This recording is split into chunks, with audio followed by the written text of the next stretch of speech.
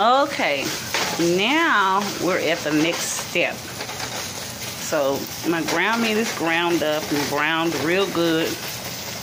I put taco seasoning, cayenne, onion powder, black pepper, cumin, garlic, and onion powder. Cause like I said, I didn't feel like chopping onions and all that, and I had some diced jalapenos. So I'm a spicy girl. So this is what you're gonna do. You're gonna bring this meat over here fresh out the pan. You ain't gotta let it cool or nothing. Just start putting it on there. I know I chunked that on there, y'all, but just start putting it on there over your tortilla or your taquitos,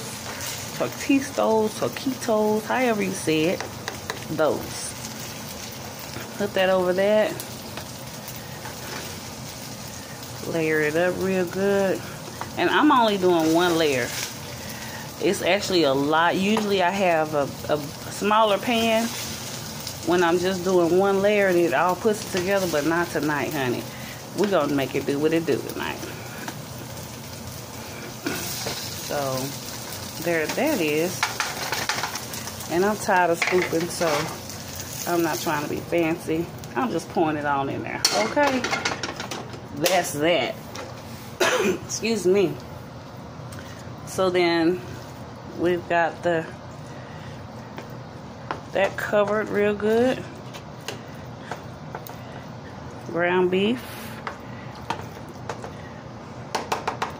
And just to make it just a little bit more juicier, I guess, I'm gonna put a little more enchilada sauce on there. And we're good.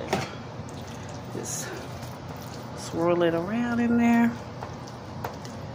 And I will come back with the next step because I cannot hold the phone and open my cheese at the same time.